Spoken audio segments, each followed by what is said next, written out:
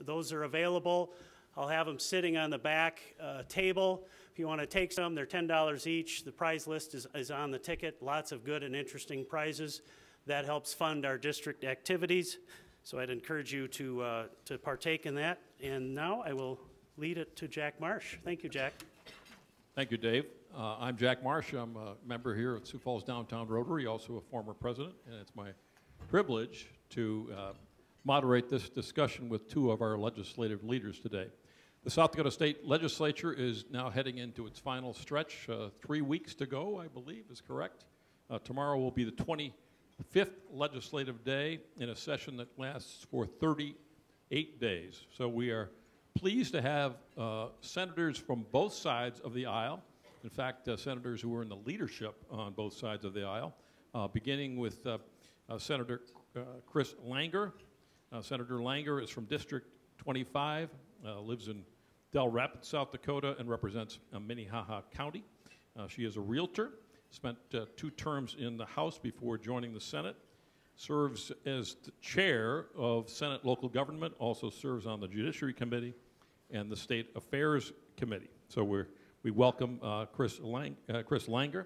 And Chris's leadership position is that she is she's one of the majority whips on the Republican side of the state Senate. At the far end is Senator Billy Sutton.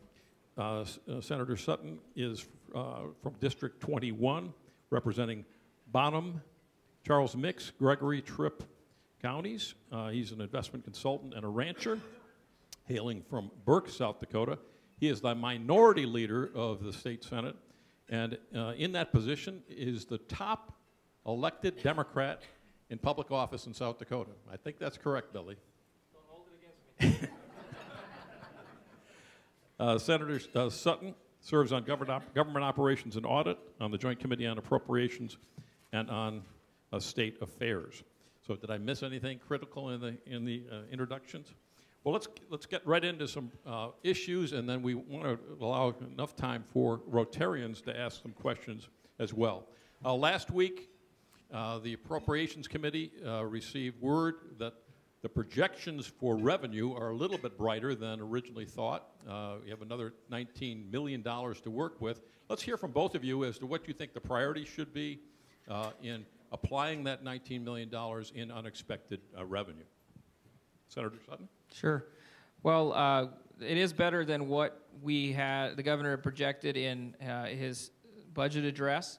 And so one of our main priorities, at least, is to focus on fulfilling our education need.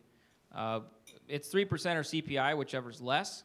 And the governor proposed a 0% increase based on the revenues we had. And so now that we have that extra $19 million, I think the first priority needs to be funding our K-12 schools up to that minimum. Senator Langer, do you agree with that? I would say our caucus has a different opinion. Our caucus is really focused right now as our main priority, not that education is not, but I would say our main priority is those community service providers that are really struggling to keep people hired to just keep them working and keep their doors open. So we really need to look at how we can fund them better. We also are looking at our state employees, and we know that it's tough to find good employees, and it's really tough to keep them if you can't give them a raise. And we also realize that living in Pierre is not ideal. There's not too many people that say I think Billy and I run away every weekend when we get to leave Pierre. So unless you're really a hunter or sportsman, it's really tough to find those quality people that want to stay. So I would say or if you want to be governor. Oh, right, or if you want to be governor, then it's not so bad. But that's kind of where we're at. Not that education is not among those, but I would say it's one of the top 3. So the Republican caucus is favoring an increase in pay for state employees? Yes, state employees and Medicaid providers. So when's the last time the state employees received a pay raise? It's been 2 years. This would be the second year without if they didn't receive. And in fact, some of them are going backwards because of increased health insurance costs for their dependents. So Senator Sutton, do you think that there should be some attention paid to increasing state employee pay? Yeah. I mean, I would agree with a lot of what Senator Langer said as far as the top 3 priorities. And I think we certainly agree with that. Community support providers are incredibly important, and so are our state employees. And so I think those are priorities that we agree with. So the two caucuses are aligned on that? Sounds like it. Pretty much. Okay. It's not that big of a surprise, is it? It might be. Let's talk long-term about state revenues. How concerned are the two of you that we can continue to depend upon primarily sales tax? I know there are other sources of revenue as well, but how concerned are you about future revenue stream for the state of South Dakota? Well, I'm actually pretty excited about our online sales tax. South Dakota is leading the charge. Senator Deb Peters is president of the National Organization of State Legislators and was one of the first to get the lawsuit going, as far as I think it's the state versus Wayfair, to receive some of those online sales tax dollars. We, especially as a small state, really suffer not having those. So I think we will see a big windfall potentially if that does come to fruition. Amazon has already willingly decided to give us some of those funds, but so I think that will definitely help our state budget. Senator Sutton, we can't predict how the U.S. Supreme Court is going to rule in that case of South Dakota versus Wayfair. So are you equally as confident that internet sales tax is going to be a boon for the state? Well, it would definitely be a boon for the state. The one problem we have is that when we passed the education funding bills from a couple years ago, there was a provision in that legislation that if we were to get online sales tax and as it came in, it would actually decrease that half-penny sales tax increase. And so that's something that's going to need to be addressed if we're going to have a conversation about how online sales tax affects our revenues, because it would be a net zero if we don't address that law from a couple years ago. What about additional sources of tax revenue for the state? Are there any taxes that the two of you favor increasing or adding to improve revenue for the state? You know, I don't at this time. I think we need to address the dollars that we have and make sure we're prioritizing those dollars. I can tell you this, over the last 7 years, every single year when at the end of the fiscal year, we've put money in reserves. And so we've left money on the table every single year that is very difficult to get out of reserves once it gets there. And so we're, for all intensive purposes, hoarding taxpayer dollars in that regard. And I think we need to do a better job budgeting or a different process for how we use those dollars rather than just going into reserves. Because there have been significant dollars put in reserves that could have been available to prioritize for important, important priorities like education, providers, and for our state employees. Do you ever see a time when the Democrats will revisit the issue of a state income tax? Not me. Along those same lines, I think we've worked really hard as a legislative body to create our own budget. In the past, Senator Sutton has served on appropriations, and it's a very taxing, long process, but at the end of the day, we didn't feel like the legislative body had as much say as we should. It was more directed by the executive branch, and we were left with the leftovers, basically. And so we've taken a strong approach to creating our own budget, having our own staff look at, so now we have our own legislative budget, and we look at where the governor's budget's at, and we look at ours, and then at the end of the day, we feel like we're getting a little bit more say in what happens at the end of the day with those dollars. So is the Republican caucus in favor of any tax increases or any new taxes? Not at this time. So this fall, there'll be an issue on the ballot to increase the tax on tobacco. I think $1 a pack, right? And that money is to go to our technical institutions. You oppose that, Senator Langer?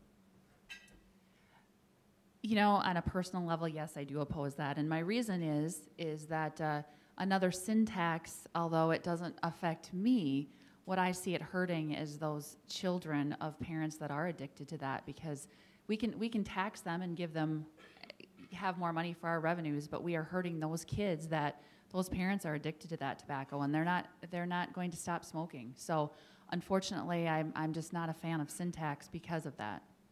Senator Sutton, what's your position on the tobacco Yeah, I tax? think that one of the things that I go back to is the importance of letting the voters weigh in on an issue this big.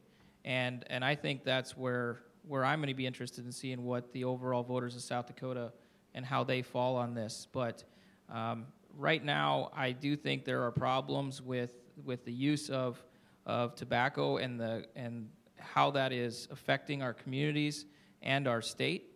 And I do think there are studies out there that show that by increasing the cost, it's less used. And so I think it's an interesting discussion, but I want to see what the voters say on it if it makes the ballot. And how will you vote on that issue next fall? I haven't decided yet. What about the counties in the state are proposing an increase in the alcohol tax per drink tax, so to speak, and that because they are saying that alcohol has such a dramatic impact, or the abuse of alcohol has such a dramatic impact on delivery of services at the county level. Is that a tax increase that's going to be well received in Pierre or not? I will be surprised if that makes it out of committee. I'm not sure where that's at right now. I glanced at it the other day to see what that looked like, but I'm not so sure that the legislature or the general public of South Dakota is feeling like they want to support too many tax increases of any kind at this time, and that's why I'm kind of interested to see what happens on the ballot as we discuss the tax on tobacco. But I think there are a lot of South Dakotans that are feeling like they're having a hard enough time getting by right now, and you've seen property taxes increase as well. I think there's a lot of folks that feel like that maybe more taxes isn't necessarily the answer, but we need to have a conversation about where we're spending the dollars that we have right now. Senator Langer? I would agree with that sentiment. We are talking a lot about alcohol in Pierre this year, not as much tax as it is our three-tier system and how the distribution is being created, and a lot of changes with our craft beer and our wineries and how we meld that all together. So we've had a three-tier system in place for our alcohol for many, many years, and there's some that want to see that kept, and there's some that want to see that changed a bit. So we're seeing a lot of bills around that, and trying to keep those craft breweries and those wineries afloat. There are a number of proposals in Pierre this session dealing with initiative and referenda, putting restrictions on ballot issues, a higher threshold for getting measures on the ballot, and here we are. We were, I believe, if I have my South Dakota history correct, we were the first state to take on initiative and referenda 120 years ago. It's in some ways it's a cornerstone of our democratic process here in South Dakota. Why, after 120 years, are we taking another look at it? What are the problems with being an INR state? We had a great task force this summer that was a bipartisan effort to try to really dig into these issues and figure out what the best solution is. And obviously there's still some disagreement as far as what that is. I think what we were finding is that South Dakota was a very easy petri dish for some of these out-of-state organizations to come in and infiltrate. We have really cheap advertising, and we have a low population, so it was easy for them to get their word out. So we're just concerned that we really want South Dakota ideas on our ballot, that they're coming from the average South Dakotan and not from some outside group that is pushing their own agenda. So to me, that was the nemesis for creating that task force, and we've seen several bills come out of that. I think so far what has mainly survived is the bills that have come directly out of that task force, not so much individual legislators. So, Senator Langer, which proposals do you think will be passed by this legislature? Good question. I think there will be some. We've had pretty good bipartisan support on one issue per measure. We've had good support on, we're really not quite sure where we're at on out-of-state funding, how much we want to come into the state, because obviously, so you and I may be working on an issue and I've got some donor that wants to help me with a South Dakota issue. I really don't want to make that go away, but yet how do we figure out if that issue is really a South Dakota issue? Senator Sutton? Yeah, I've been frustrated with this discussion, to be honest, because it seems like we trust the people to send us to Pierre, but there does seem to be an attack on the initiated and referendum process. I will say that I supported a fair amount of the measures that came out of the summer task force, and I think there was some good bipartisan legislation that made, created a little more transparency, made the process a little bit better. But then after that, there's been at least 15 other bills that have sought to take away the voice of the people. And I don't agree with a lot of those measures. And in fact, the problem that's being created is that you're going to create a system where the big money and the people from out of state are going to have a leg up on your grassroots folks in your local communities in getting things on the ballot. And I think that's a problem that we're kind of creating with limiting South Dakota people's voice. So are you in favor of any changes? Yeah, I supported some of the changes, more information on the petitions, a better form for circulating those petitions, and different pieces like that the task force came out with. But typically what happens when you have a summer task force that was, bipartisan in nature, and they came up with some good recommendations, that's kind of the direction that we head, and that a lot of these other bills that weren't vetted or were thrown out of the committee will be defeated. And I haven't seen all those defeated yet, and actually some of them are moving through the process as we go along, and I think that's concerning to me. We had a horrific tragedy last week in Parkland, Florida, with 17 people killed. And it certainly has spurred a new national debate over gun control, gun safety, and mental health, also school security for people out in the public. What is South Dakota's proper response? That's a tough question. I really think that our mental health system needs to be we need to look at that very much.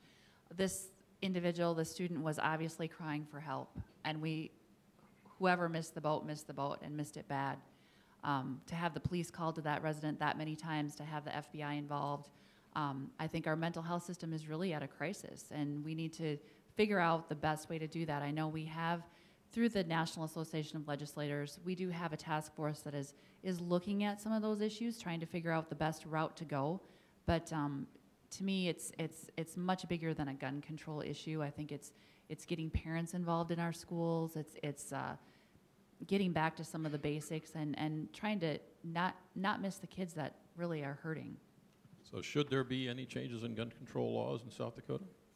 I really am not a fan of controlling the guns. I think, it seems like the gun-free zones are the biggest target. When a shooter knows that they're don't have anybody to protect them, the kids inside there, that seems to be our biggest issue. I know it's a tough debate, but I really think it's more of a mental health issue than it is a gun control issue. Senator Sutton? Yeah, I mean, we have a rich history of gun ownership in this state, and I think you would find that the vast majority of people in South Dakota support the Second Amendment and people's right to bear arms. I think what we need to do is have a deep dive discussion with our schools and our law enforcement professionals on how we keep our kids safe. We've been fortunate in South Dakota. There have been a couple instances of school shootings, not to the degree that maybe some of these other states have had, but the bottom line is we've got to find common ground on how we keep our kids safe. And I think that's going to take, it's not going to happen overnight. I mean, this is going to be a long process of finding how we can work together to make sure that people feel safe sending their kids to school. Because I think you're going to find out there in the public that a lot of people don't feel safe. And when these things continue to happen, it's not acceptable. I would agree with Senator Langer on the need for mental health services. And that means, I think, in our schools, on the ground, and finding the kids that need help. And not just giving it lip service, because that's going to take resources. And we're all going to have to agree to focus on that moving forward. Will either party favor any changes in gun control in South Dakota? I can't speak to that right now. I know that I mean, we only have 3 weeks left in the session. we're kind of running out of time for those. There are a number of gun bills coming through the legislature, and this incident and other incidences could have an impact on those conversations as it relates to our gun laws. But by and large, I think we've done a pretty good job in South Dakota, and that doesn't mean that we should always be, having the conversation about how to keep our kids safe.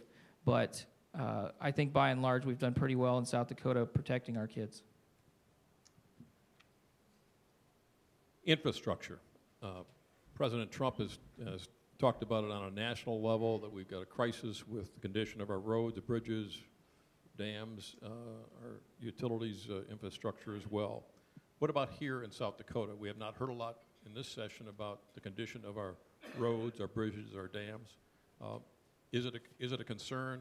Are we addressing it properly, or are we kicking the can down the road?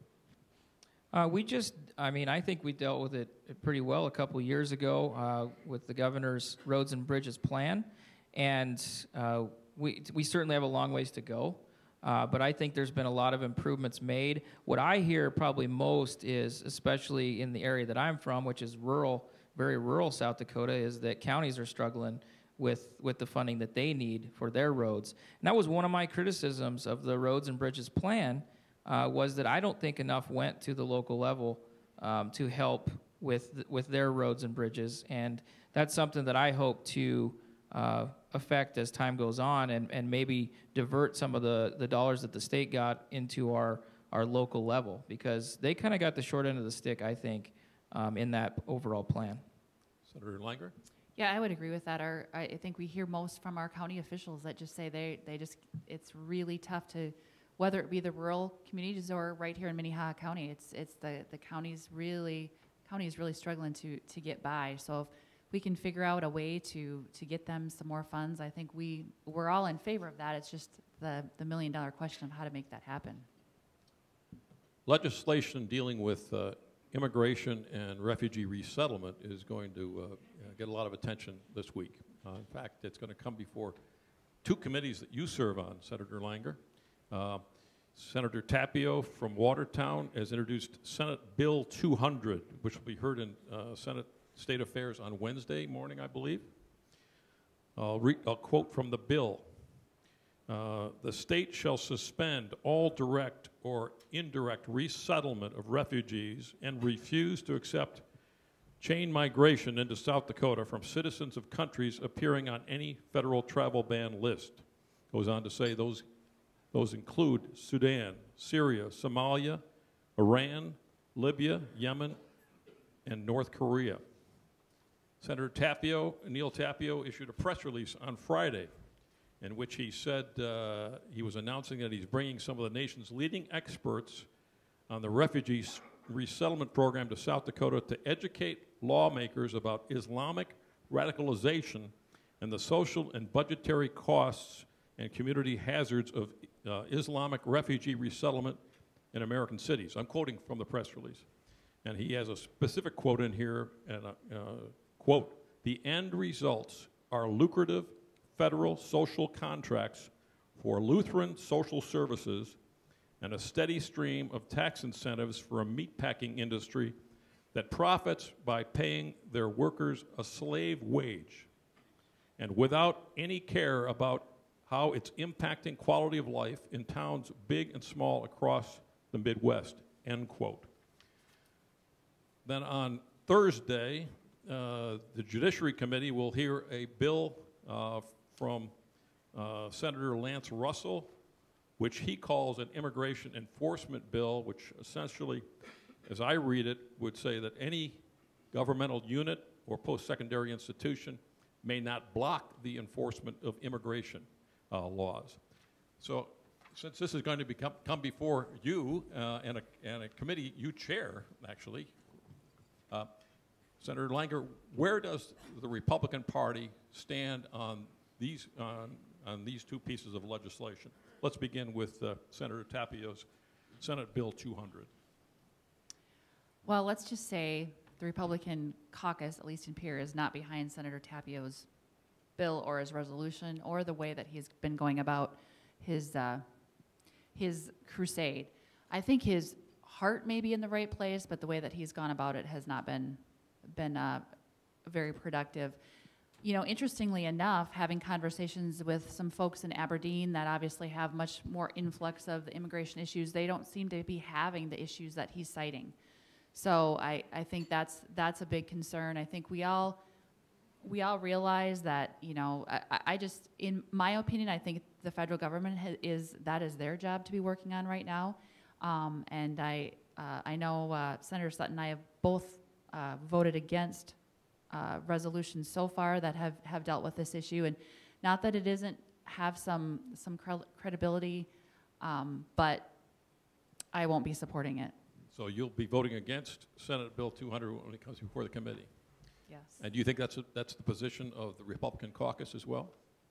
I would say for the most part it is. We probably have some faction that is behind the legislation, but I would say it's a minority.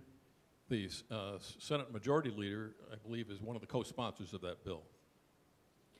Well, I don't know how Senator Sutton's going to feel about this response, but sometimes we get judged pretty harshly for being co-sponsors. We don't necessarily look at all that we should with this. So although I believe Senator Curd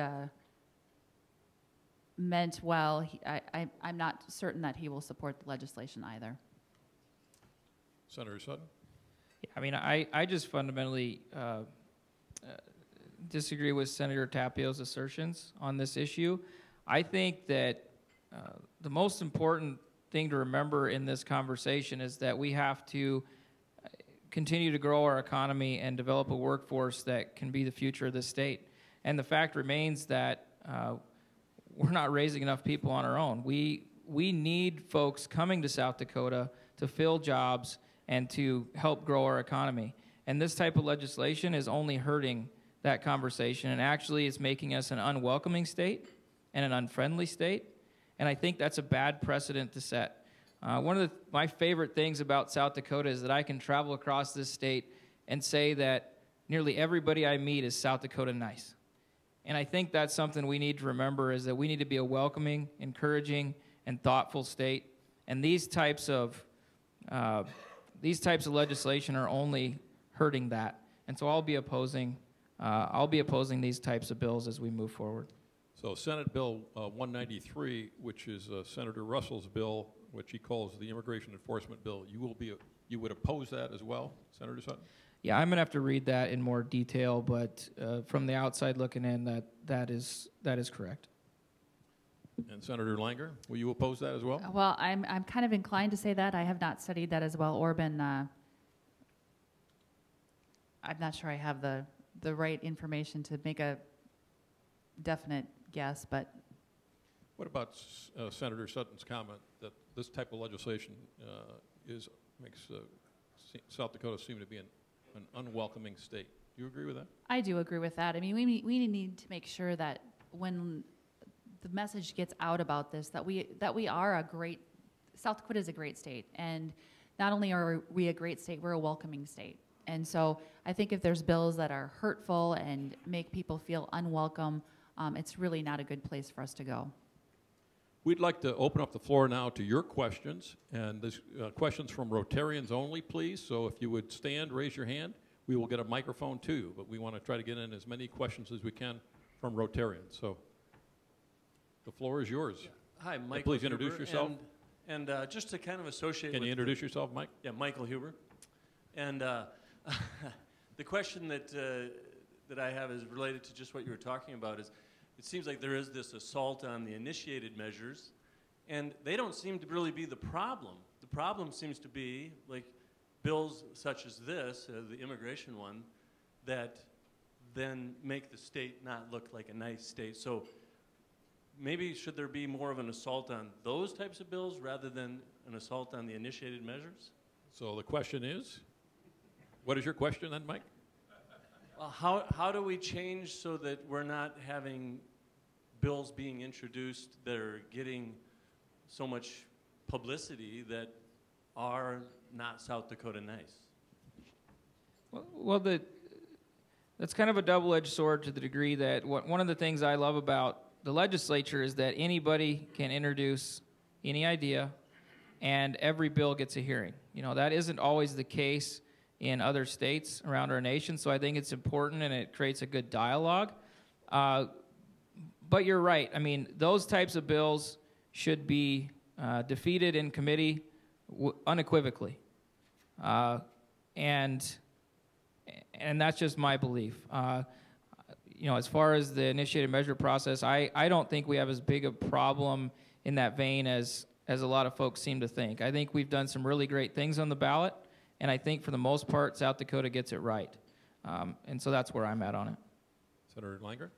Yeah, I would just echo those sentiments. I think, you know, for the most part, and there's things that you probably don't, or you don't hear that do happen from Pierre, where we have tabled bills such as that have made it to the Senate floor, which basically means there's no debate. The motion's made, and we vote an up or down vote, and most of the time that's we know that that's happening. So we do our best to try to keep those out of the limelight, but times it's hard, and the media likes to pick up on that. And obviously, with Senator Tapio running for a higher office, he has tried to create that media attention. So otherwise, I'm not sure if it would have quite the traction that it does. Next question. Thank you, Jack. Dean Karski. Senators, local veterans associations have been working for years to establish a state veteran cemetery here in the area. And it's a long process. We're finally able to get to the top of the list on the federal government list. And here in the last few days, an apparent roadblock has been put up to come up with a $10 million endowment to cover all the operating costs moving forward for in perpetuity, the way it would appear. What is your position on funding a local veteran cemetery, the state support for that? Senator Langer, you want to lead off? Sure. Our caucus from the beginning of session has been behind the veteran cemetery and the idea behind it. So I think that will remain one of our top priorities as well, to try to iron out those pieces and figure out where that roadblock is coming from and how to combat it. So would the state consider funding that endowment, which, Dean, is $10 million? The endowment's $10 million, but not the state funding it, but waiving that requirement. Waiving that requirement. Right, because my understanding is that the veterans plan to self-support that. Basically just be up to the state to say, yeah, we know that you're good for the money. And so I believe that by the end of session, we will see a new veteran cemetery. And is that the position of the Republican caucus? It is. Senator Sutton? Yeah, I support that. I'm on the Appropriations Committee, so we just heard this bill last week. Now, there was a Hog House amendment put on the bill that I think is what you're referring to. There's $6 million. Those of us who don't, or for those who don't know what a Hog House amendment is, yeah. We could go into a pretty good history of Hog House. We don't need the whole history, but just give a sense of what But basically, what a Hog House means is just a complete rewrite of the bill. So it's the same bill number, but it's completely changed as far as the meat of the bill. And so in appropriations, I mean, we're looking at the federal government basically funding the building of this project, and then the state potentially having to come up with a small amount of money for a short amount of time until the endowment gets off its feet and can cover the ongoing costs of the project. And so I was supportive of the bill as it was originally written so we can get this project going and off the ground. I think the amendment makes it a little bit problematic because they have to have the money in place before they can start building then. And I would hesitate to do that. I think we need to take action on this project now and get it going. And I think that's the least we can do. I think we're one of 5 states that doesn't have a state cemetery for veterans. And so I think it's time we get moving on it. Okay, question down front here. Could you, when I read actually they're talking about $19 million, just found out, kind of make me smile. And then my questions for you guys, that this is kind of miscalculated with the tax revenue, nobody know about it, or just somebody opened a book, here you go, $19 million in there. That's one. And second, really, let's take that one. Go ahead. Yeah, I wish we could just open the page and have $19 million more, but that's based on the improved revenue projections. So as the governor proposed it back in December, we have another almost 3 months of revenues that have come in that were higher than what we projected, and then that affects our future projections as well. And we're seeing that the economy is improving and that we're going to have more sales tax, which is about 2/3 of our state budget comes from sales tax. And so those projections are better than what the governor had proposed back in December. Senator Langer? I would just echo that. Coming back to Representative Nell, I personally talked to him about refugee, immigrant, and Muslim issue, and I challenged them to meet with him one-on-one in the stage and publicly invited in Sioux Falls or any city he choose. Yep. But sadly, until now, he didn't respond back to do that one-on-one issue about that. Thank you. Next question. While we're waiting for the next question, I'll pose one. The House has passed a bill to ban unions at their public universities. It's now going to the Senate. Is it time to do away with collective bargaining at our state universities? I don't think so. I'm going to oppose that at this time. I mean, I'll certainly listen to the debate, but I think that's also a conversation about making sure we get the people here and in the right positions to do the work for South Dakota that needs to be done, and it's going to put our universities at a disadvantage as it relates to states around us. Senator Langer? I would say I'm more open to the idea. I need to listen to the testimony and hear more. I know some of the frustration is, you know, we need to make sure that our professors are protected, but also that our students are getting the best opportunities to learn as well. So there's a mixed bag there of the good and bad. So are you undecided? I am undecided, but I'm leaning towards supporting it. Supporting the bill? Yes. Hi, Tom Kelly. See, we talked about some of these nonsense bills towards immigration and so forth, and said, well, we can actually get any bill forward, which is what you like about South Dakota. I would hope that, I know it did not pass through committee, so it went to summer study, but I would hope that the two of you would support one of the bills that were up there was to actually allow driver's license exams, the written exams, to be taken in another language other than English.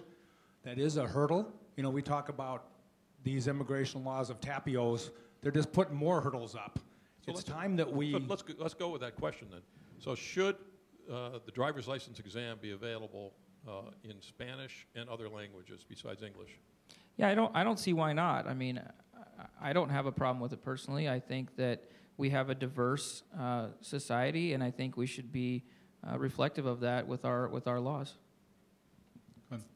Senator Langer? Well, although I agree with him, I think it becomes a much bigger issue. I think when I was visiting with the department about that, they said there's something like 38 different languages, or maybe even higher than that, that they would be required to figure out, try to find a translator, try to find, because you can't just exclude anyone. So it's a challenge. So do you favor offering the driver's license exam in other languages? Although I favor it, I find that there are a lot of obstacles in the way. Well, yeah, and I think the bill, correct me if I'm wrong, but I think the bill just allowed for other languages to be used. It didn't say anything specific about that. I know there's been some, you know, there's 48 states in the union now that we're only one of 2 states that does not allow this. So that's quite unusual. And Hawaii just became the 47th state or the 48th state to have it. And one of the things that was disappointing, I saw there was some numbers bounced around of about $500,000 of appropriations to make this happen. If you do some research, Hawaii did this very thing, and they end up spending $10,000 to introduce Spanish into their driver's license exam. So I think I just appreciate further study on it. I think it's worthwhile, and I think there's many other things that we can do worthwhile to make this a more welcoming state.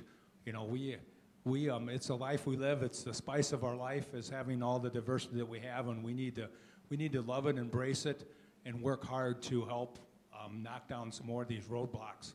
In Sioux Falls, 18% of the population is not white, not English speaking, and in our school district, it's 34% is not white, not English speaking. So, folks, it's our future, and we need to love it, embrace it, and start moving things in the right direction. Thank you, Tom.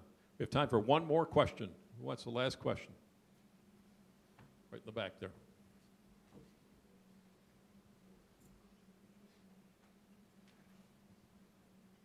So I know South Dakota's constitution says we can't be in deficit, basically.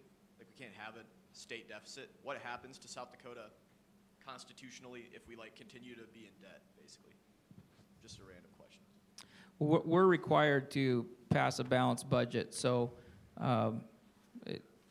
there is no option for us. I mean, we have to follow the Constitution. I think we all believe that. We all need to pass a balanced budget, and that's why, based on the revenues we had back in December, that there were no increases for K-12. There were no increases for providers except for some community support providers, and there were no increases for state employees because we just didn't have the dollars available to propose increases and have a balanced budget. And so with these new dollars available, we'll be able to target those investments and still balance our budget at the same time. And so I don't think it's an option for South Dakota to not balance its budget, and we'll continue to do so. Senator Langer? I just agree with that. Yeah, we work hard to have that balanced budget, and we have a AAA rating because of it with creditors, so it's an important part of our state. We want to thank you all for taking time out from your holiday to be with us for this very interesting discussion between the respective leaders of our state legislature. And just like to extend personal appreciation to Senator Chris Langer and to Senator Billy Sutton for joining us on a rare Monday off during the legislative session.